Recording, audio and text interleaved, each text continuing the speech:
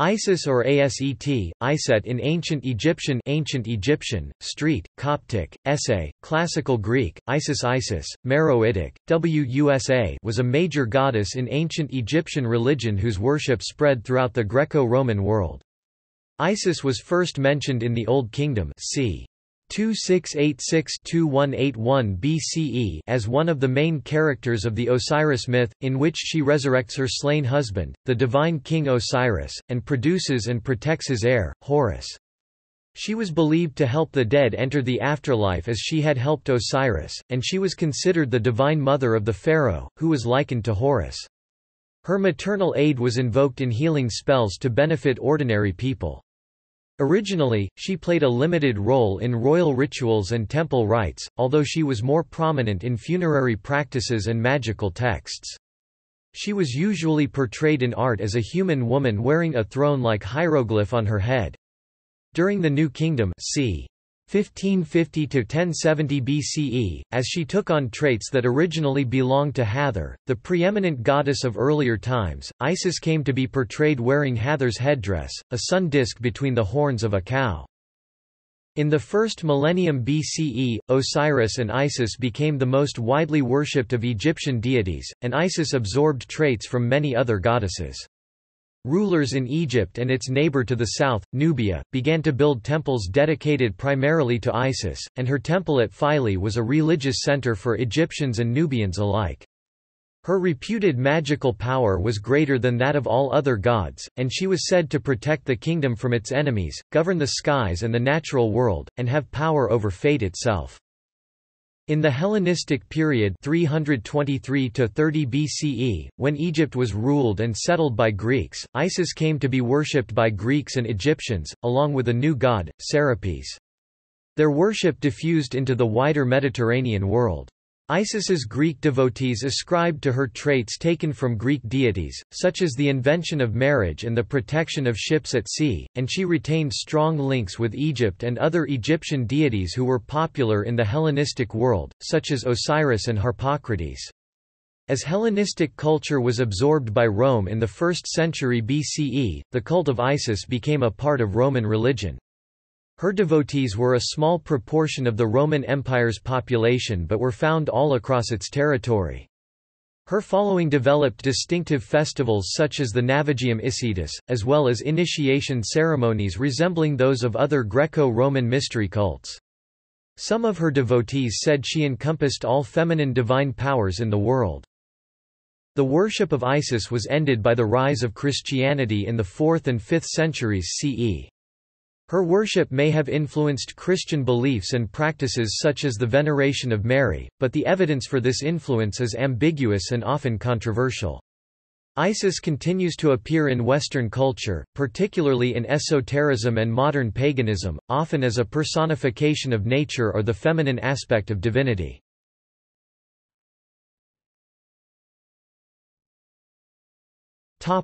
In Egypt and Nubia.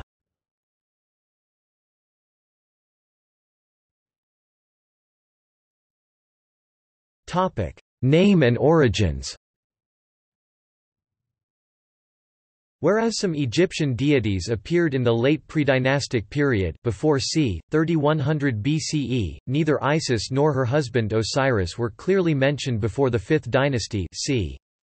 2494–2345 BCE. An inscription that may refer to Isis dates to the reign of Niuser-Ini during that period, and she appears prominently in the pyramid texts, which began to be written down at the end of the dynasty and whose content may have developed much earlier. Several passages in the pyramid texts link Isis with the region of the Nile Delta near Bebite el Hagar and Sebenitos, and her cult may have originated there. Many scholars have focused on Isis's name in trying to determine her origins. Her Egyptian name was Street, which became Essay in the Coptic form of Egyptian, Wusa in the Meroitic language of Nubia, and Isis, on which her modern name is based, in Greek. The hieroglyphic writing of her name incorporates the sign for a throne, which Isis also wears on her head as a sign of her identity. The symbol serves as a phonogram, spelling the saint sounds in her name, but it may have also represented a link with actual thrones. The Egyptian term for a throne was also street and may have shared a common etymology with Isis's name. Therefore, the Egyptologist Kurt Sethe suggested she was originally a personification of thrones. Henri Frankfurt agreed, believing that the throne was considered the king's mother, and thus a goddess, because of its power to make a man into a king. Other scholars, such as Jürgen O. Singh and Klaus P. Kuhlmann, have disputed this interpretation, because of dissimilarities between Isis's name and the word for a throne or a lack of evidence that the throne was ever deified.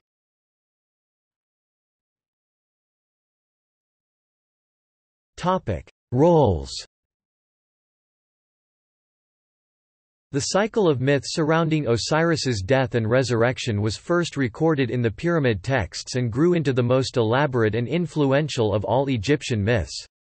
Isis plays a more active role in this myth than the other protagonists, so as it developed in literature from the New Kingdom c. 1550 to 1070 BCE to the Ptolemaic period 305 to 30 BCE, she became the most complex literary character of all Egyptian deities.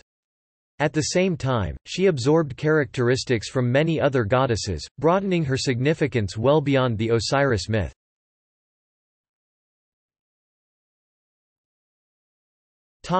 Wife and mourner. Isis is part of the Ennead of Heliopolis, a family of 9 deities descended from the creator god, Atum or Ra. She and her siblings—Osiris, Set, and Nephthys, are the last generation of the Ennead, born to Geb, god of the earth, and Nut, goddess of the sky. The creator god, the world's original ruler, passes down his authority through the male generations of the Ennead, so that Osiris becomes king. Isis, who is Osiris's wife as well as his sister, is his queen. Set kills Osiris and, in several versions of the story, dismembers his corpse. Isis and Nephthys, along with other deities such as Anubis, search for the pieces of their brother's body and reassemble it. Their efforts are the mythic prototype for mummification and other ancient Egyptian funerary practices.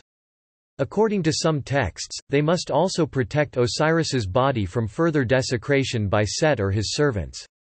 Isis is the epitome of a mourning widow. Her and Nephthys's love and grief for their brother help restore him to life, as does Isis's recitation of magical spells. Funerary texts contain speeches by Isis in which she expresses her sorrow at Osiris's death, her sexual desire for him, and even anger that he has left her. All these emotions play a part in his revival, as they are meant to stir him into action. Finally, Isis restores breath and life to Osiris's body and copulates with him, conceiving their son, Horus. After this point Osiris lives on only in the Duat, or underworld.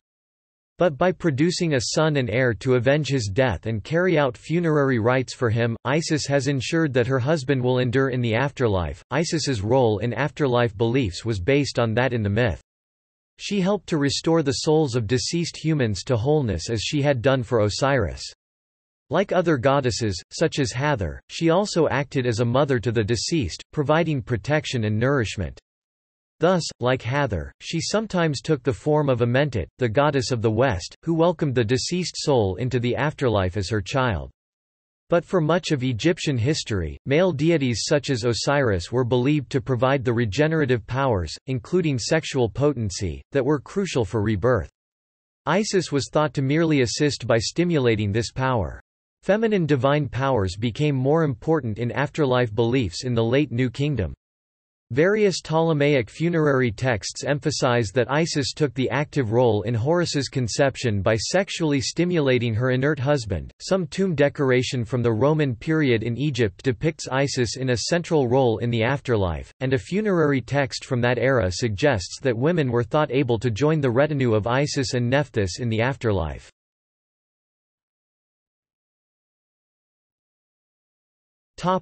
Mother goddess. Isis is treated as the mother of Horus even in the earliest copies of the pyramid texts. Yet there are signs that Hathor was originally regarded as his mother, and other traditions make an elder form of Horus the son of Nut and a sibling of Isis and Osiris. Isis may only have come to be Horus's mother as the Osiris myth took shape during the Old Kingdom, but through her relationship with him she came to be seen as the epitome of maternal devotion. In the developed form of the myth, Isis gives birth to Horus, after a long pregnancy and a difficult labor, in the papyrus thickets of the Nile Delta. As her child grows she must protect him from Set and many other hazards—snakes, scorpions, and simple illness. In some texts, Isis travels among humans and must seek their help. According to one such story, 7 minor scorpion deities travel with and guard her. They take revenge on a wealthy woman who has refused to help Isis by stinging the woman's son, making it necessary for the goddess to heal the blameless child.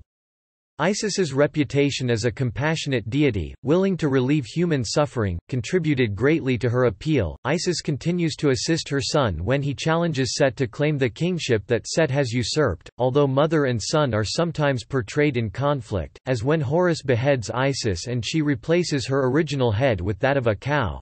An origin myth explaining the cow horn headdress that Isis wears. Isis's maternal aspect extended to other deities as well. The coffin texts from the Middle Kingdom c. 2055 to 1650 BCE say the 4 sons of Horus, funerary deities who were thought to protect the internal organs of the deceased, were the offspring of Isis and the elder form of Horus. In the same era, Horus was syncretized with the fertility god Min, so Isis was regarded as Min's mother. A form of Min known as Kamudif, bull of his mother, who represented the cyclical regeneration of the gods and of kingship, was said to impregnate his mother to engender himself. Thus, Isis was also regarded as Min's consort. The same ideology of kingship may lie behind a tradition, found in a few texts, that Horus raped Isis. Amun, the foremost Egyptian deity during the Middle and New Kingdoms, also took on the role of Kamudif, and when he was in this form, Isis often acted as his consort. Apis, a bull that was worshipped as a living god at Memphis, was said to be Isis's son, fathered by a form of Osiris known as Osiris Apis. The biological mother of each Apis bull was thus known as the Isis cow. A story in the Westcar papyrus from the Middle Kingdom includes Isis among a group of goddesses who serve as midwives during the delivery of 3 future kings. She serves a similar role in New Kingdom texts that describe the divinely ordained births of reigning pharaohs. In the Westcar papyrus, Isis calls out the names of the 3 children as they are born. Barbara S. Lesko sees this story as a sign that Isis had the power to predict or influence future events, as did other deities who presided over birth, such as Shai and Renute.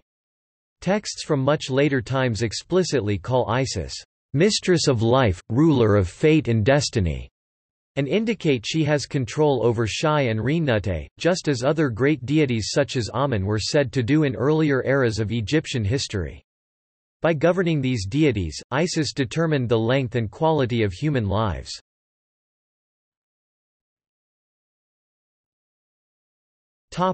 Goddess of kingship and the protection of the kingdom. Horus was equated with each living pharaoh and Osiris with the pharaoh's deceased predecessors. Isis was therefore the mythological mother and wife of kings. In the pyramid texts her primary importance to the king was as one of the deities who protected and assisted him in the afterlife. Her prominence in royal ideology grew in the New Kingdom. Temple reliefs from that time on show the king nursing at Isis's breast. Her milk not only healed her child, but symbolized his divine right to rule. Royal ideology increasingly emphasized the importance of queens as earthly counterparts of the goddesses who served as wives to the king and mothers to his heirs. Initially the most important of these goddesses was Hathor, whose attributes in art were incorporated into queens' crowns. But because of her own mythological links with queenship, Isis too was given the same titles and regalia as human queens. Isis's actions in protecting Osiris against Set became part of a larger, more warlike aspect of her character. New Kingdom funerary texts portray Isis in the bark of Ra as he sails through the underworld, acting as one of several deities who subdue Ra's archenemy, Apep. Kings also called upon her protective magical power against human enemies. In her Ptolemaic temple at Philae, which lay near the frontier with Nubian peoples who raided Egypt, she was described as the protectress of the entire nation, more effective in battle than millions of soldiers, supporting Ptolemaic kings and Roman emperors in their efforts to subdue Egypt's enemies.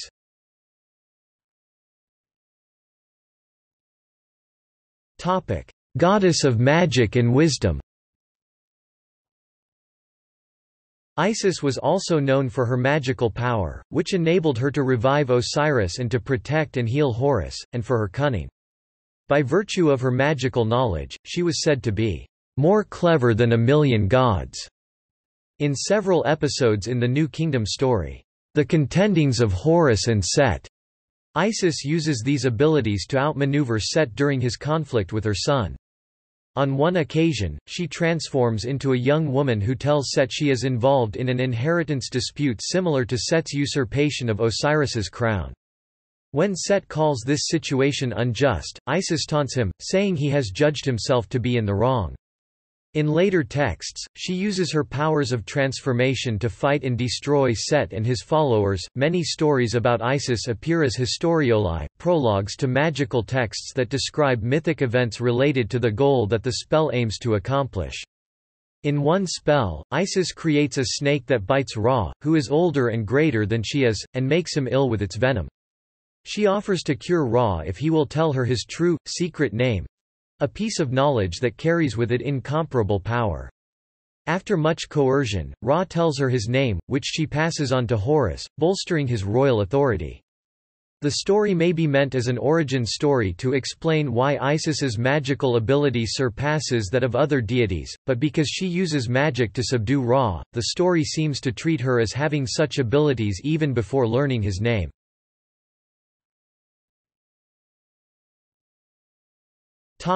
Sky goddess. Many of the roles Isis acquired gave her an important position in the sky.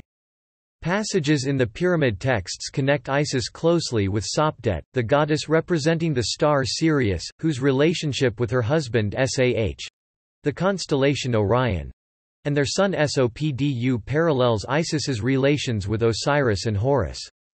Sirius's heliacal rising, just before the start of the Nile flood, gave Sopdet a close connection with the flood and the resulting growth of plants. Partly because of her relationship with Sopdet, Isis was also linked with the flood, which was sometimes equated with the tears she shed for Osiris. By Ptolemaic times she was connected with rain, which Egyptian texts call a Nile in the sky, with the sun as the protector of Ra's bark, and with the moon, possibly because she was linked with the Greek lunar goddess Artemis by a shared connection with an Egyptian fertility goddess, Bastet. In hymns inscribed at Philae she is called the Lady of Heaven, whose dominion over the sky parallels Osiris's rule over the Duat and Horus's kingship on earth.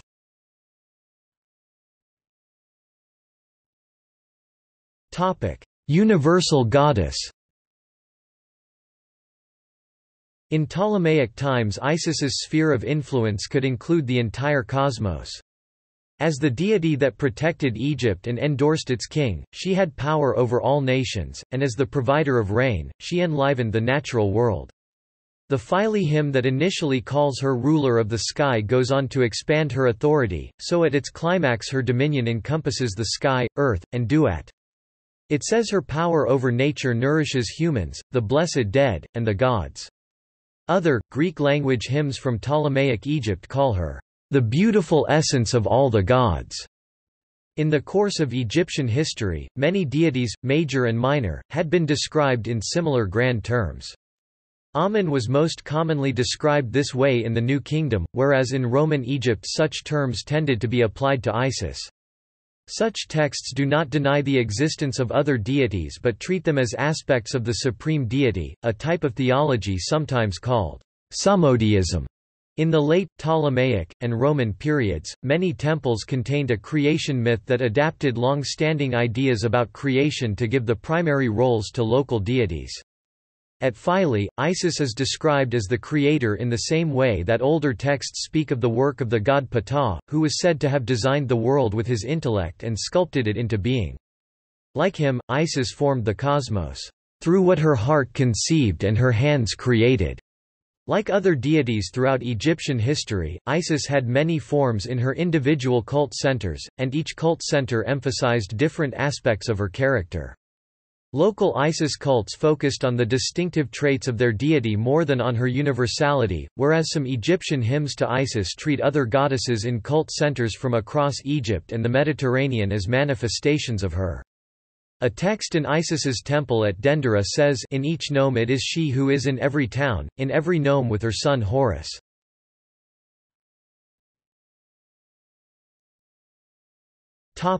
Iconography. In ancient Egyptian art, Isis was most commonly depicted as a woman with the typical attributes of a goddess, a sheath dress, a staff of papyrus in one hand, and an ankh sign in the other. Her original headdress was the throne sign used in writing her name. She and Nephthys often appear together, particularly when mourning Osiris's death, supporting him on his throne, or protecting the sarcophagi of the dead. In these situations their arms are often flung across their faces, in a gesture of mourning, or outstretched around Osiris or the deceased as a sign of their protective role. In these circumstances they were often depicted as kites or women with the wings of kites. This form may be inspired by a similarity between the kite's calls and the cries of wailing women, or by a metaphor likening the kite's search for carrion to the goddess's search for their dead brother. Isis sometimes appeared in other animal forms, as a sow, representing her maternal character, as a cow, particularly when linked with Apis, or as a scorpion. She also took the form of a tree or a woman emerging from a tree, sometimes offering food and water to deceased souls. This form alluded to the maternal nourishment she provided. Beginning in the New Kingdom, thanks to the close links between Isis and Hathor, Isis took on Hathor's attributes, such as a sistrum rattle and a headdress of cow horns enclosing a sun disk. Sometimes both her headdresses were combined, so the throne glyph sat atop the sun disk. In the same era, she began to wear the insignia of a human queen, such as a vulture-shaped crown on her head and the royal uraeus, or rearing cobra, on her brow. In Ptolemaic and Roman times, statues and figurines of Isis often showed her in a Greek sculptural style, with attributes taken from Egyptian and Greek tradition. Some of these images reflected her linkage with other goddesses in novel ways. Isis Thermuthis, a combination of Isis and Rinnutte who represented agricultural fertility, was depicted in this style as a woman with the lower body of a snake. Figurines of a woman wearing an elaborate headdress and exposing her genitals may represent Isis Aphrodite. The Tayat symbol, a looped shape similar to the ankh, came to be seen as Isis's particular emblem at least as early as the New Kingdom, though it existed long before. It was often made of red jasper and likened to Isis's blood. Used as a funerary amulet, it was said to confer her protection on the wearer.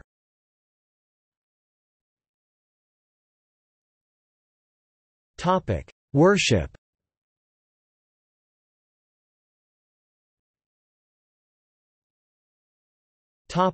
Relationship with royalty. Despite her significance in the Osiris myth, Isis was originally a minor deity in the ideology surrounding the living king. She played only a small role, for instance, in the dramatic Ramesseum papyrus, the script for the coronation rituals performed for the accession of Senusret I in the Middle Kingdom.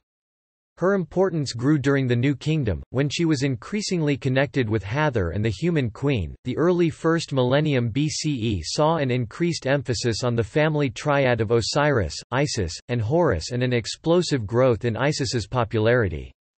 In the 4th century BCE, Nectanebo I of the 30th dynasty claimed Isis as his patron deity, tying her still more closely to political power. The Kingdom of Kush, which ruled Nubia from the 8th century BCE to the 4th century CE, absorbed and adapted the Egyptian ideology surrounding kingship. It equated Isis with the Kandake, the queen or queen mother of the Kushite king. The Ptolemaic Greek kings, who ruled Egypt as pharaohs from 305 to 30 BCE, developed an ideology that linked them with both Egyptian and Greek deities, to strengthen their claim to the throne in the eyes of their Greek and Egyptian subjects. For centuries before, Greek colonists and visitors to Egypt had drawn parallels between Egyptian deities and their own, in a process known as Interpretatio Graeca. Herodotus, a Greek who wrote about Egypt in the 5th century BCE, likened Isis to Demeter, whose mythical search for her daughter Persephone resembled Isis's search for Osiris. Demeter was one of the few Greek deities to be widely adopted by Egyptians in Ptolemaic times, so the similarity between her and Isis provided a link between the two cultures. In other cases, Isis was linked with Aphrodite through the sexual aspects of her character. Building on these traditions, the first two Ptolemies promoted the cult of the new god Serapis, who combined aspects of Osiris and Apis with those of Greek gods such as Zeus and Dionysus. Isis, portrayed in a Hellenized form, was regarded as the consort of Serapis as well as of Osiris. Ptolemy II and his sister and wife Arsinoe II developed a ruler cult around themselves, so that they were worshipped in the same temples as Serapis and Isis, and Arsinoe was likened to both Isis and Aphrodite. Some later Ptolemaic queens identified themselves still more closely with Isis. Cleopatra III, in the 2nd century BCE, used Isis's name in place of her own in inscriptions, and Cleopatra VII, the last ruler of Egypt before it was annexed by Rome, used the epithet, "the new Isis."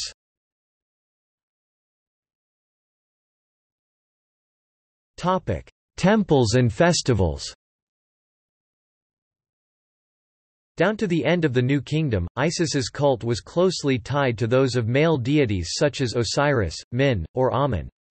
She was commonly worshipped alongside them as their mother or consort, and she was especially widely worshipped as the mother of various local forms of Horus.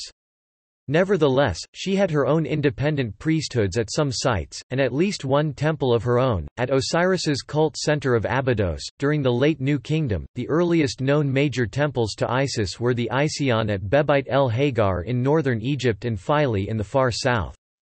Both began construction during the 30th dynasty and were completed or enlarged by Ptolemaic kings. Thanks to Isis's widespread fame, Philae drew pilgrims from across the Mediterranean. Many other temples of Isis sprang up in Ptolemaic times, ranging from Alexandria and Canopus on the Mediterranean coast to Egypt's frontier with Nubia. A series of temples of Isis stood in that region, stretching from Philae south to Maharika, and were sites of worship for both Egyptians and various Nubian peoples. The Nubians of Kush built their own temples to Isis at sites as far south as Wad Ban Naqa, including one in their capital, Meroe. The most frequent temple rite for any deity was the daily offering ritual, in which priests clothed the deity's cult image and offered it food. In Roman times, temples to Isis in Egypt could be built either in Egyptian style, in which the cult image was in a secluded sanctuary accessible only to priests, and in a Greco-Roman style in which devotees were allowed to see the cult image. Yet Greek and Egyptian culture were highly intermingled by this time, and there may have been no ethnic separation between Isis's worshippers. The same people may have prayed to Isis outside Egyptian-style temples and in front of her statue inside Greek-style temples. Temples also celebrated many festivals in the course of the year, some nationwide and some very local. An elaborate series of rites were performed all across Egypt for Osiris during the month of Koyuk, and Isis and Nephthys were prominent in these rites at least as early as the New Kingdom. In Ptolemaic times, two women acted out the roles of Isis and Nephthys during Koyuk, singing or chanting in mourning for their dead brother. Their chants are preserved in the festival songs of Isis and Nephthys and lamentations of Isis and Nephthys. Festivals dedicated to Isis eventually developed. In Roman times, Egyptians across the country celebrated her birthday, the Amicisia, by carrying the local cult statue of Isis through their fields, probably celebrating her powers of fertility. The priests at Philae held a festival every 10 days when the cult statue of Isis visited the neighboring island of Biga, which was said to be Osiris's place of burial, and the priests performed funerary rites for him. The cult statue also visited the neighboring temples to the south, even during the last centuries of activity at Philae when those temples were run by Nubian peoples outside Roman rule. Christianity became the dominant religion in the Roman Empire, including Egypt, during the 4th and 5th centuries CE.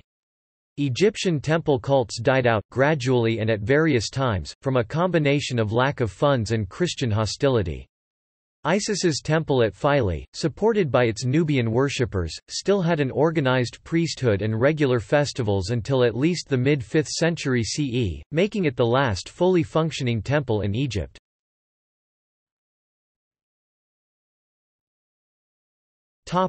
Funerary. In many spells in the pyramid texts, Isis and Nephthys help the deceased king reach the afterlife. In the coffin texts from the Middle Kingdom, Isis appears still more frequently, though in these texts Osiris is credited with reviving the dead more often than she is. New Kingdom sources such as the Book of the Dead describe Isis as protecting deceased souls as they face the dangers in the duat.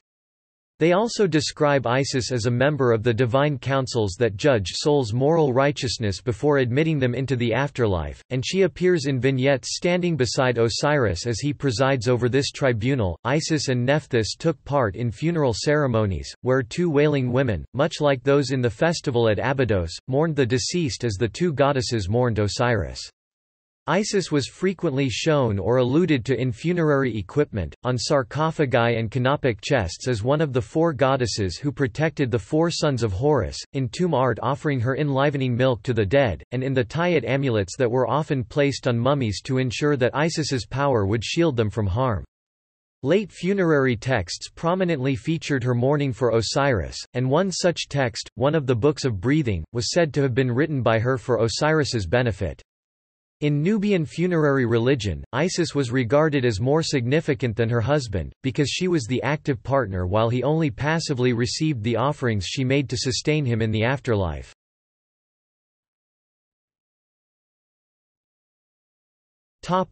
Popular worship. Unlike many Egyptian deities, Isis was rarely addressed in prayers, or invoked in personal names, before the end of the New Kingdom. From the late period on, she became one of the deities most commonly mentioned in these sources, which often refer to her kindly character and her willingness to answer those who call upon her for help. Hundreds of thousands of amulets and votive statues of Isis nursing Horus were made during the first millennium BCE, and in Roman times she was among the deities most commonly represented in household religious art, such as figurines and panel paintings. Isis was prominent in magical texts from the Middle Kingdom onward. The dangers Horus faces in childhood are a frequent theme in magical healing spells, in which Isis's efforts to heal him are extended to cure any patient. In many of these spells, Isis forces Ra to help Horus by declaring that she will stop the sun in its course through the sky unless her son is cured. Other spells equated pregnant women with Isis to ensure that they would deliver their children successfully. Egyptian magic began to incorporate Christian concepts as Christianity was established in Egypt, but Egyptian and Greek deities continued to appear in spells long after their temple worship had ceased. Spells that may date to the 6th, 7th, or 8th centuries CE invoke the name of Isis alongside Christian figures.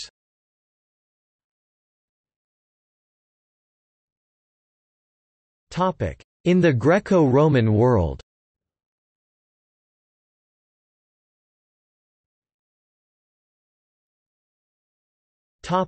Spread. Cults based in a particular city or nation were the norm across the ancient world until the mid to late 1st millennium BCE, when increased contact between different cultures allowed some cults to spread more widely. Greeks were aware of Egyptian deities, including Isis, at least as early as the Archaic period c. 700 to 480 BCE, and her first known temple in Greece was built during or before the 4th century BCE by Egyptians living in Athens. The conquests of Alexander the Great late in that century created Hellenistic kingdoms around the Mediterranean and Near East, including Ptolemaic Egypt, and put Greek and non-Greek religions in much closer contact. The resulting diffusion of cultures allowed many religious traditions to spread across the Hellenistic world in the last 3 centuries BCE. The new mobile cults adapted greatly to appeal to people from a variety of cultures. The cults of Isis and Serapis, in the Hellenized forms created under the Ptolemies, were among those that expanded in this way, spread by merchants and other Mediterranean travelers. The cults of Isis and Serapis were established in Greek port cities at the end of the 4th century BCE and expanded throughout Greece and Asia Minor during the 3rd and 2nd centuries. The Greek island of Delos was an early cult center for both deities, and its status as a trading center made it a springboard for the Egyptian cults to diffuse into Italy. Isis and Serapis were also worshipped at scattered sites in the Seleucid Empire, the Hellenistic kingdom in the Middle East, as far east as Iran, though they disappeared from the region as the Seleucids lost their eastern territory to the Parthian Empire. Greeks regarded Egyptian religion as exotic and sometimes bizarre, yet full of ancient wisdom. Like other cults from the eastern regions of the Mediterranean, the cult of Isis attracted Greeks and Romans by playing upon its exotic origins, but the form it took after reaching Greece was heavily Hellenized. Isis's cult reached Italy and the Roman sphere of influence at some point in the 2nd century BCE. It was one of many cults that were introduced to Rome as the Roman Republic's territory expanded in the last centuries BCE. Authorities in the Republic tried to define which cults were acceptable and which were not, as a way of defining Roman cultural identity amid the cultural changes brought on by Rome's expansion. In Isis's case, shrines and altars to her were set up on the Capitoline Hill, at the heart of the city, by private persons in the early 1st century BCE. The independence of her cult from the control of Roman authorities made it potentially unsettling to them. In the 50s and 40s BCE, when the crisis of the Roman Republic made many Romans fear that peace among the gods was being disrupted, the Roman Senate destroyed these shrines. Although it did not ban Isis from the city outright, Egyptian cults faced further hostility during the final war of the Roman Republic 32–30 BCE, when Rome, led by Octavian, the future Emperor Augustus, fought Egypt under Cleopatra VII. After Octavian's victory, he banned shrines to Isis and Serapis within the Pomerium, the city's innermost, sacred boundary, but allowed them in parts of the city outside the Pomerium, thus marking Egyptian deities as non-Roman but acceptable to Rome. Despite being temporarily expelled from Rome during the reign of Tiberius 14–37 CE, the Egyptian cults gradually became an accepted part of the Roman religious landscape. The Flavian emperors in the late 1st century CE treated Serapis and Isis as patrons of their rule in much the same manner as traditional Roman deities such as Jupiter and Minerva. Even as it was being integrated into Roman culture, Isis's worship developed new features that emphasized its Egyptian background. The cults also expanded into Rome's western provinces, beginning along the Mediterranean coast in early imperial times. At their peak in the late 2nd and early 3rd centuries CE, Isis and Serapis were worshipped in most towns across the Western Empire, though without much presence in the countryside. Their temples were found from Petra and Palmyra, in the Arabian and Syrian provinces, to Italica in Spain, Mogontiacum and Londinium in Britain. By this time they were on a comparable footing with native Roman deities.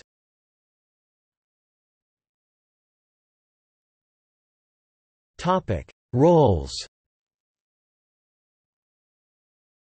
Isis's cult, like others in the Greco-Roman world, had no firm dogma, and its beliefs and practices may have stayed only loosely similar as it diffused across the region and evolved over time. Greek aretalogies that praise Isis provide much of the information about these beliefs. Parts of these aretalogies closely resemble ideas in late Egyptian hymns like those at Philae, while other elements are thoroughly Greek. Other information comes from Plutarch c. 46–120 CE, whose book on Isis and Osiris interprets the Egyptian deities based on his Middle Platonist philosophy, and from several works of Greek and Latin literature that refer to Isis's worship, especially a novel by Apuleius c.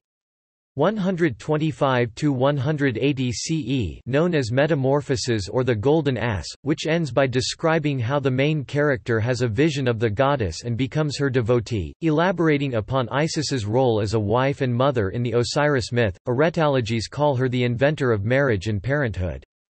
She was invoked to protect women in childbirth and, in ancient Greek novels such as the Ephesian Tale, to protect their virginity. Some ancient texts suggested she was the patroness of women in general. Her cult may have served to promote women's autonomy in a limited way, with Isis's power and authority serving as a precedent, but in myth she was devoted to, and never fully independent of, her husband and son. The aretalogies show ambiguous attitudes toward women's independence. One says Isis made women equal to men, whereas another says she made women subordinate to their husbands. Isis was often characterized as a moon goddess, paralleling the solar characteristics of Serapis. She was also seen as a cosmic goddess more generally. Various texts claim she organized the behavior of the sun, moon, and stars, governing time and the seasons which, in turn, guaranteed the fertility of the earth. These texts also credit her with inventing agriculture, establishing laws, and devising or promoting other elements of human society. This idea derives from older Greek traditions about the role of various Greek deities and culture heroes, including Demeter, in establishing civilization. She also oversaw seas and harbors. Sailors left inscriptions calling upon her to ensure the safety and good fortune of their voyages. In this role she was called Isis Pelagia, Isis of the sea, or Isis Pharia, referring to a sail or to the island of Pharos, site of the lighthouse of Alexandria. This form of Isis, which emerged in Hellenistic times, may have been inspired by Egyptian images of Isis in a bark, as well as by Greek deities who protected seafaring, such as Aphrodite. Isis Pelagia developed an added significance in Rome. Rome's food supply was dependent on grain shipments from its provinces, especially Egypt. Isis therefore guaranteed fertile harvests and protected the ships that carried the resulting food across the seas, and thus ensured the well-being of the empire as a whole. Her protection of the state was said to extend to Rome's armies, much as it was in Ptolemaic Egypt, and she was sometimes called Isis Invicta, unconquered Isis. Her roles were so numerous that she came to be called Myronimos, one with countless names, and Panthea, all-goddess. Both Plutarch and a later philosopher, Proclus, mentioned a veiled statue of the Egyptian goddess Neith, whom they conflated with Isis, citing it as an example of her universality and enigmatic wisdom. It bore the words, "I am all that has been and is and will be, and no mortal has ever lifted my mantle." Isis was also said to benefit her followers in the afterlife, which was not much emphasized in Greek and Roman religion. The golden ass and inscriptions left by worshippers of Isis suggest that many of her followers thought she would guarantee them a better afterlife in return for their devotion. They characterized this afterlife inconsistently. Some said they would benefit from Osiris's enlivening water, while others expected to sail to the Fortunate Isles of Greek tradition. As in Egypt, Isis was said to have power over fate, which in traditional Greek religion was a power not even the gods could defy.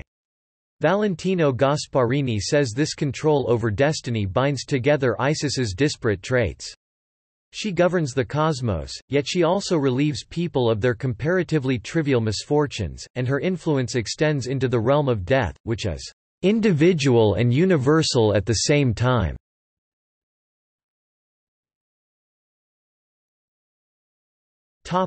Relationships with other deities. More than a dozen Egyptian deities were worshipped outside Egypt in Hellenistic and Roman times in a series of interrelated cults, though many were fairly minor. Of the most important of these deities, Serapis was closely connected with Isis and often appeared with her in art, but Osiris remained central to her myth and prominent in her rituals. Temples to Isis and Serapis sometimes stood next to each other, but it was rare for a single temple to be dedicated to both. Osiris, as a dead deity unlike the immortal gods of Greece, seemed strange to Greeks and played only a minor role in Egyptian cults in Hellenistic times. In Roman times he became, like Dionysus, a symbol of a joyous afterlife, and the Isis cult increasingly focused on him. Horus, often under the name Harpocrates, also appeared in Isis's temples as her son by Osiris or Serapis. He absorbed traits from Greek deities such as Apollo and served as a god of the sun and of crops. Another member of the group was Anubis, who was linked to the Greek god Hermes in his Hellenized form Hermanubis. Isis was also sometimes said to have learned her wisdom from, or even be the daughter of, Thoth, the Egyptian god of writing and knowledge, who was known in the Greco-Roman world as Hermes Trismegistus. Isis also had an extensive network of connections with Greek and Roman deities, as well as some from other cultures. She was not fully integrated into the Greek pantheon, but she was at different times equated with a variety of Greek mythological figures, including Demeter, Aphrodite, or Io, a human woman who was turned into a cow and chased by the goddess Hera from Greece to Egypt. The cult of Demeter was an especially important Hellenizing influence on Isis's worship after its arrival in Greece. Isis's relationship with women was influenced by her frequent equation with Artemis, who had a dual role as a virgin goddess and a promoter of fertility. Because of Isis's power over fate, she was linked with the Greek and Roman personifications of fortune, Tyche and Fortuna. At Byblos in Phoenicia in the 2nd millennium BCE, Hathor had been worshipped as a form of the local goddess Baal Gabal. Isis gradually replaced Hathor there in the course of the 1st millennium BCE. In Noricum in Central Europe, Isis was syncretized with the local tutelary deity Noria, and at Petra she may have been linked with the Arab goddess Al-Uzza. The Roman author Tacitus said Isis was worshipped by the Suebi, a Germanic people living outside the empire, but he may have mistaken a Germanic goddess for Isis because, like her, the goddess was symbolized by a ship. Many of the eretologies include long lists of goddesses with whom Isis was linked. These texts treat all the deities they list as forms of her, suggesting that in the eyes of the authors she was a sumodeistic being, the one goddess for the entire civilized world. In the Roman religious world, many deities were referred to as one or unique in religious texts like these. At the same time, Hellenistic philosophers frequently saw the unifying, abstract principle of the cosmos as divine. Many of them reinterpreted traditional religions to fit their concept of this highest being, as Plutarch did with Isis and Osiris. In The Golden Ass, Isis says, "My one person manifests the aspects of all the gods and goddesses," and that she is worshipped by all the world under different forms, with various rites, and by manifold names. Although the Egyptians and Nubians use her true name, Isis. But when she lists the forms in which various Mediterranean peoples worship her, she mentions only female deities. Greco-Roman deities were firmly divided by gender, thus limiting how universal Isis could truly be. One eretology avoids this problem by calling Isis and Serapis, who is often said to subsume many male gods, the two unique deities. Similarly, both Plutarch and Apuleius limit Isis's importance by treating her as ultimately subordinate to Osiris. The claim that she was unique was meant to emphasize her greatness more than to make a precise theological statement.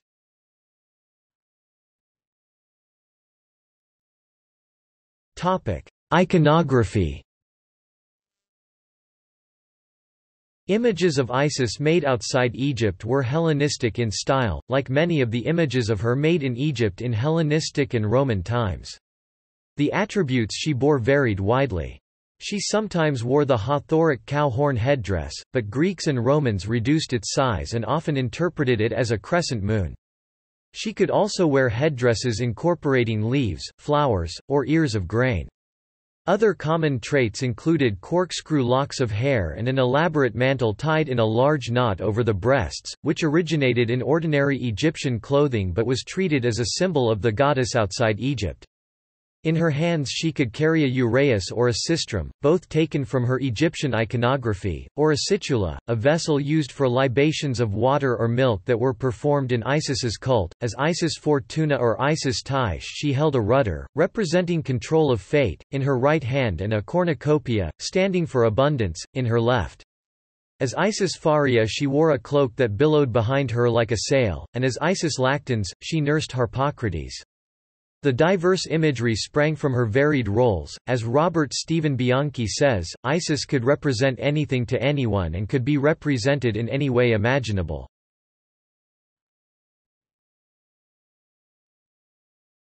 Topic: Worship.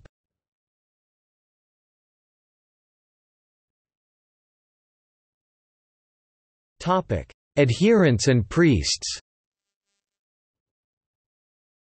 Like most cults of the time, the Isis cult did not require its devotees to worship Isis exclusively, and their level of commitment probably varied greatly.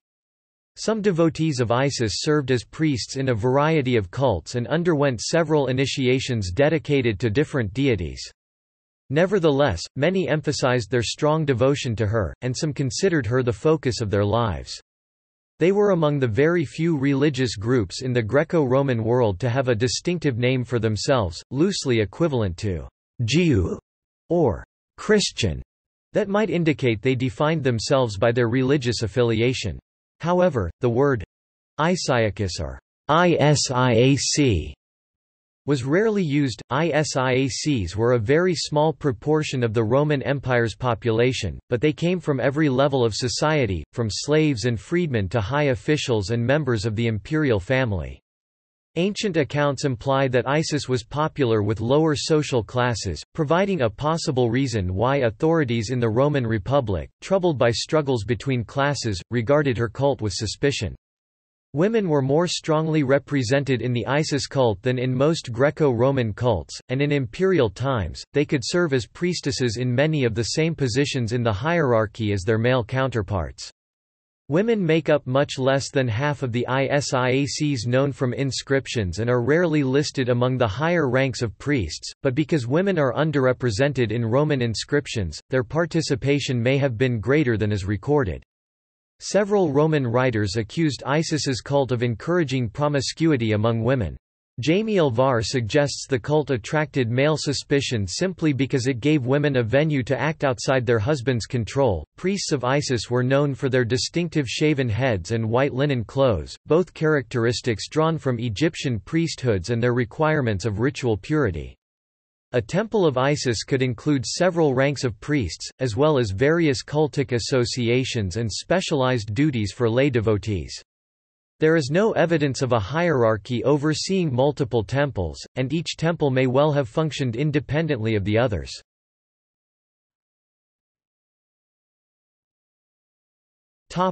Temples and daily rites. Temples to Egyptian deities outside Egypt, such as the Red Basilica in Pergamon, the Temple of Isis at Pompeii, or the Isium Campus in Rome, were built in a largely Greco-Roman style but, like Egyptian temples, were surrounded by large courts enclosed by walls. They were decorated with Egyptian-themed artwork, sometimes including antiquities imported from Egypt.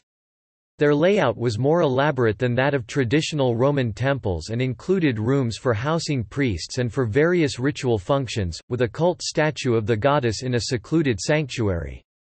Unlike Egyptian cult images, Isis's Hellenistic and Roman statues were life-size or larger. The daily ritual still entailed dressing the statue in elaborate clothes each morning and offering it libations, but in contrast with Egyptian tradition, the priests allowed ordinary devotees of Isis to see the cult statue during the morning ritual, pray to it directly, and sing hymns before it. Another object of veneration in these temples was water, which was treated as a symbol of the waters of the Nile. Isis temples built in Hellenistic times often included underground cisterns that stored this sacred water, raising and lowering the water level in imitation of the Nile flood. Many Roman temples instead used a pitcher of water that was worshipped as a cult image or manifestation of Osiris.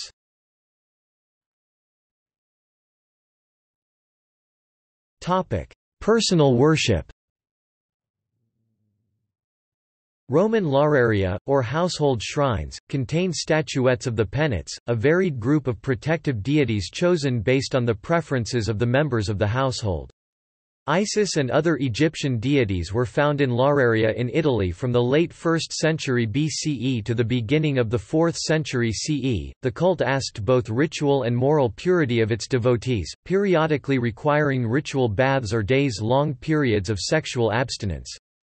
ISIACs sometimes displayed their piety on irregular occasions, singing Isis's praises in the streets or, as a form of penance, declaring their misdeeds in public. Some temples to Greek deities, including Serapis, practiced incubation, in which worshippers slept in a temple hoping that the god would appear to them in a dream and give them advice or heal their ailments. Some scholars believe that this practice took place in Isis's temples, but there is no firm evidence that it did. Isis was, however, thought to communicate through dreams in other circumstances, including to call worshippers to undergo initiation.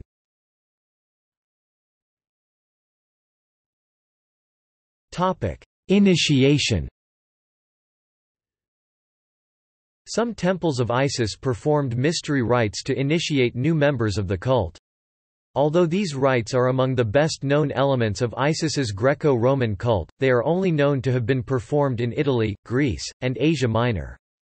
By giving the devotee a dramatic, mystical experience of the goddess, initiations added emotional intensity to the process of joining her following. The Golden Ass, in describing how the protagonist joins Isis's cult, gives the only detailed account of Isiac initiation. Apuleius's motives for writing about the cult and the accuracy of his fictionalized description are much debated.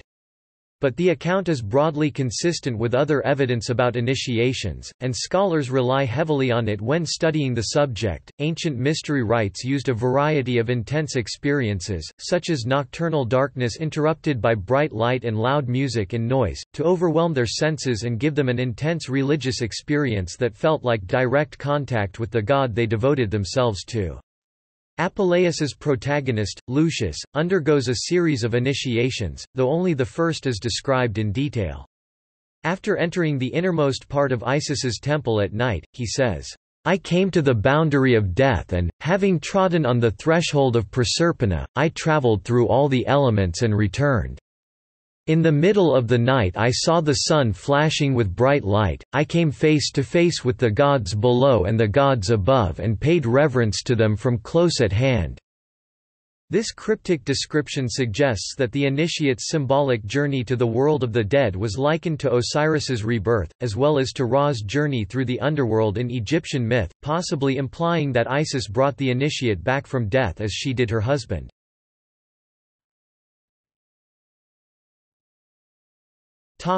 Festivals. Roman calendars listed the two most important festivals of Isis as early as the 1st century CE.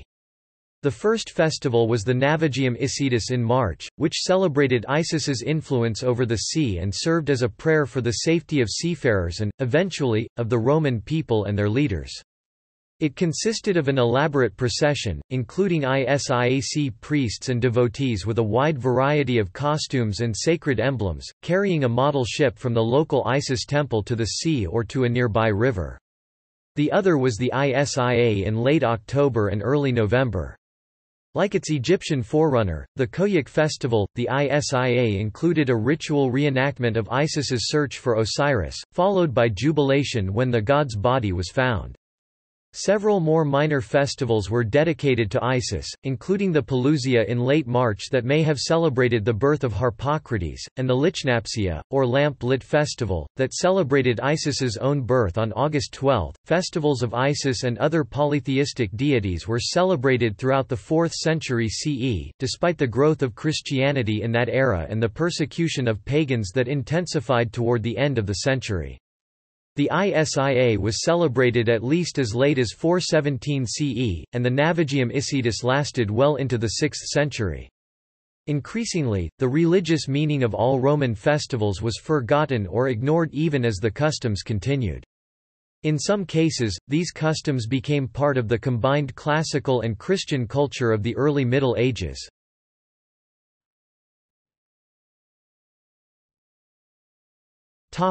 Possible influence on Christianity.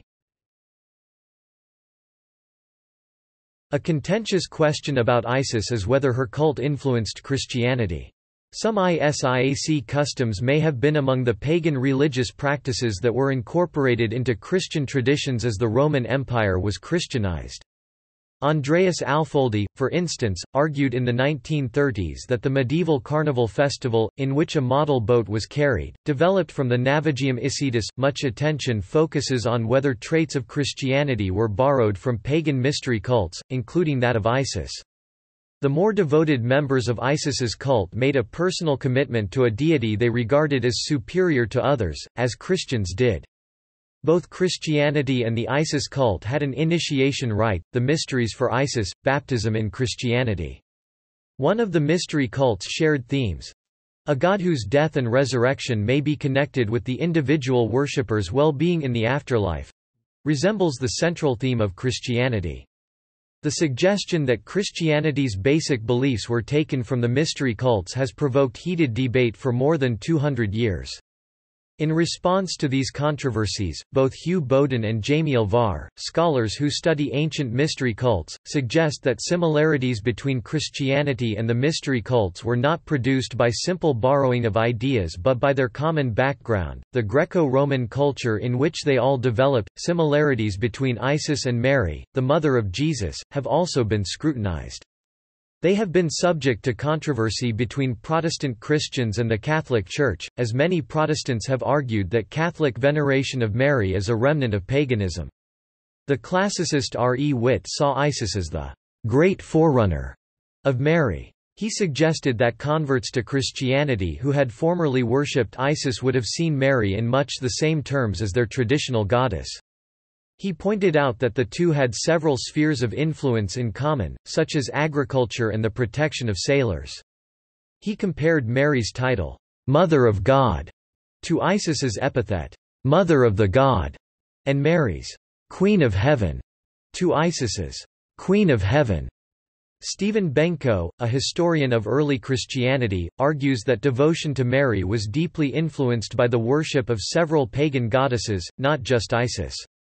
In contrast, John McGuckin, a church historian, says that Mary absorbed superficial traits from these goddesses, such as iconography, but the fundamentals of her cult were thoroughly Christian. Images of Isis with Horus in her lap are often suggested as an influence on the iconography of Mary, particularly images of the nursing Madonna, as images of nursing women were rare in the ancient Mediterranean world outside Egypt. Vincent Tran Tam Tin points out that the latest images of Isis nursing Horus date to the 4th century CE, while the earliest images of Mary nursing Jesus date to the 7th century CE. Sabrina Higgins, drawing on Tran Tam Tin's study, argues that if there is a connection between the iconographies of Isis and Mary, it is limited to nursing Madonna images from Egypt. In contrast, Thomas F. Matthews and Norman Muller think Isis's pose in late antique panel paintings influenced several types of Marian icons, inside and outside Egypt. Elizabeth Bowman says these early Egyptian images of Mary nursing Jesus were meant to emphasize his divinity, much as images of nursing goddesses did in ancient Egyptian iconography. Higgins argues that such similarities prove that images of Isis influenced those of Mary, but not that Christians deliberately adopted Isis's iconography or other elements of her cult.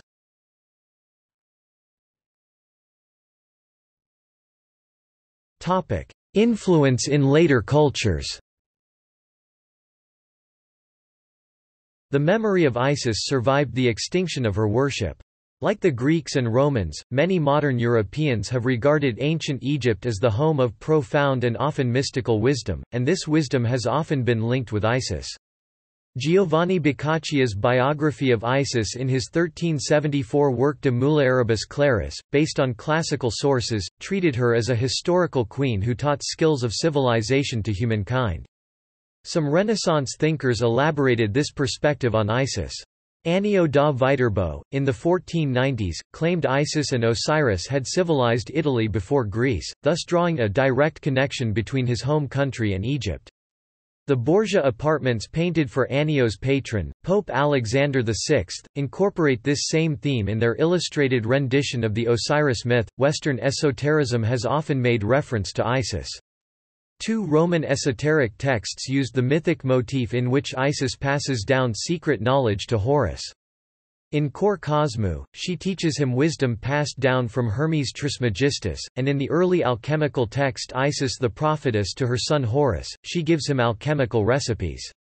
Early modern esoteric literature, which saw Hermes Trismegistus as an Egyptian sage and frequently made use of texts attributed to his hand, sometimes referred to Isis as well. In a different vein, Apuleius's description of ISIAC initiation has influenced the practices of many secret societies. Jean Terrason's 1731 novel Sethos used Apuleius as inspiration for a fanciful Egyptian initiation rite dedicated to Isis. It was imitated by actual rituals in various Masonic and Masonic-inspired societies during the 18th century, as well as in other literary works, most notably Wolfgang Amadeus Mozart's 1791 opera The Magic Flute. From the Renaissance on, the veiled statue of Isis that Plutarch and Proclus mentioned was interpreted as a personification of nature, based on a passage in the works of Macrobius in the 5th century CE that equated Isis with nature. Authors in the 17th and 18th centuries ascribed a wide variety of meanings to this image. Isis represented nature as the mother of all things, as a set of truths waiting to be unveiled by science, as a symbol of the pantheist concept of an anonymous, enigmatic deity who was immanent within nature, or as an awe-inspiring sublime power that could be experienced through ecstatic mystery rites. In the dechristianization of France during the French Revolution, she served as an alternative to traditional Christianity, a symbol that could represent nature, modern scientific wisdom, and a link to the pre-Christian past. For these reasons, Isis's image appeared in artwork sponsored by the revolutionary government, such as the Fontaine de la Régénération, and by the First French Empire. The metaphor of Isis's veil continued to circulate through the 19th century. Helena Blavatsky, the founder of the esoteric theosophical tradition, titled her 1877 book on theosophy Isis Unveiled, implying that it would reveal spiritual truths about nature that science could not. Among modern Egyptians, Isis was used as a national symbol during the Pharaonism movement of the 1920s and 1930s, as Egypt gained independence from British rule. In works such as Muhammad Nagy's painting in the Parliament of Egypt, titled Egypt's Renaissance, and Tawfiq al-Hakim's play The Return of the Spirit, Isis symbolizes the revival of the nation. A sculpture by Mahmud Mokhtar, also called Egypt's Renaissance, plays upon the motif of Isis's removing her veil. Isis is found frequently in works of fiction, such as a superhero franchise, and her name and image appear in places as disparate as advertisements and personal names. The name Isidoros, meaning, gift of Isis, in Greek, survived in Christianity despite its pagan origins, giving rise to the English name Isidore and its variants. In the late 20th and early 21st centuries, Isis itself became a popular feminine given name. Isis continues to appear in modern esoteric and pagan belief systems. The concept of a single goddess incarnating all feminine divine powers, partly inspired by Apuleius, became a widespread theme in literature of the 19th and early 20th centuries. Influential groups and figures in esotericism, such as the Hermetic Order of the Golden Dawn in the late 19th century and Dion Fortune in the 1930s, adopted this all-encompassing goddess into their belief systems and called her Isis. This conception of Isis influenced the great goddess found in many forms of contemporary witchcraft. Today, reconstructions of ancient Egyptian religion, such as Kemetic Orthodoxy or the Church of the Eternal Source, include Isis among the deities they revere. An eclectic religious organization focused on female divinity calls itself the Fellowship of Isis because, in the words of one of its priestesses, M. Isadora Forrest, Isis can be all goddesses to all people.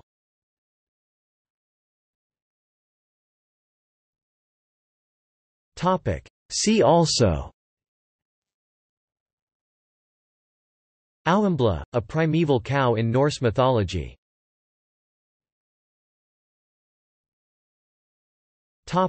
Notes and citations. Notes. Citations.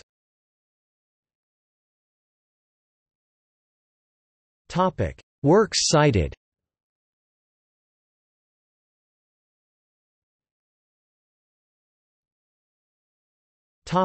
Further reading. Berger, Catherine, Clerk, Giselle, Grimmel, Nicholas, eds. 1994. Homages à Jean Leclant, Volume 3, Études Isaiaques in French, English, German, and Italian. Institut Français d'Archéologie Orientale. ISBN 978-2-7247-0138-8.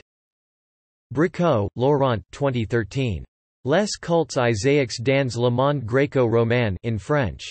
Les Belles Lettres. ISBN 978-2-251-33969-6.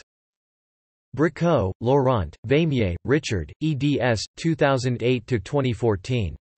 Bibliotheca Isiaca. Ausonius Editions. Volume 1, ISBN 978-2-910023-99-7, Volume 2, ISBN 978-2-356-13053-2, Volume 3, ISBN 978-2-356-13121-8. Dunand, Françoise 1973. Le culte d'Isis dans le bassin oriental de la Méditerranée in French. Brill. Volume 1, ISBN 978-90-04-03581-2, Volume 2, ISBN 978-90-04-03582-9, Volume 3, ISBN 978-90-04-03583-6. Leclant, Jean, Clerc, Giselle 1972–1991. Inventaire bibliographique des Isiaca. Répertoire bibliographique des travaux relatifs à la diffusion des cultes Isaiaques 1940–1969 in French. Brill. AD, ISBN 978-90-04-29481-3, EK, ISBN 978-90-04-03981-0, LQ, ISBN 978-90-04-07061-5, RZ, ISBN 978-90-04-09247-1. Tran Tam Tin, V. 1973. Isis lactans, Corpus des Monuments Greco-Romans d'Isis Elaton Harpocrate in French. Brill. ISBN 978-90-04-03746-5. Vidman, Ladislav 1970. Isis und Serapis bei den Griechen und Römern in German. Walter de Gruyter. ISBN 978-3-11-176823-6.